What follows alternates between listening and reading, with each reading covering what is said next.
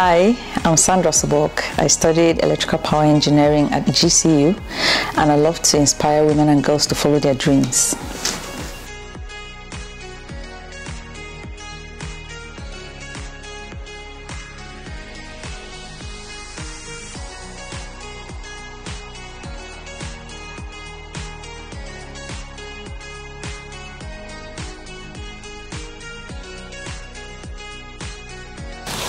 I'm Samara and I'm 8 years old.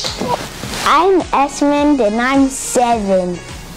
She's an engineer and she makes electricity. It's because she's an engineer. How's that funny? It's because my mom has a job and I like her job.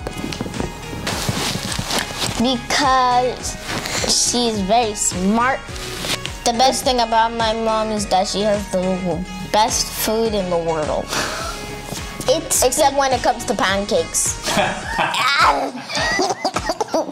The best food my mom cooks is everything.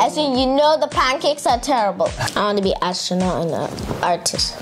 I want to be a scientist and a builder. Yes.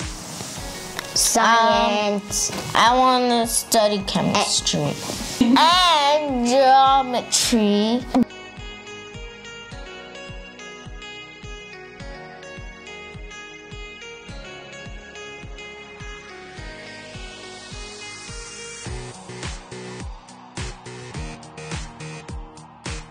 I've done some research and I found that there are a lot of appliances, devices that we use these days that were invented by women.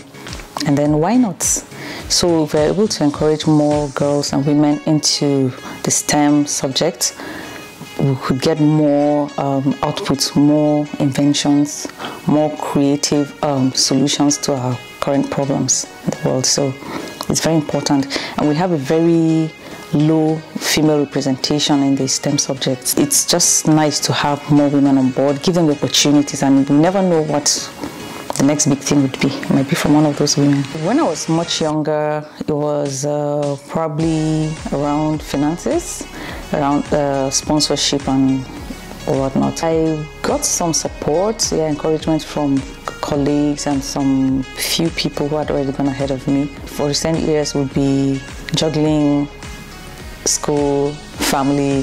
It's a bit tasking, but it's been rewarding, very important. That cannot be overstressed, because young people coming up might have a lot of questions, some gray areas, and they will definitely need someone to guide them.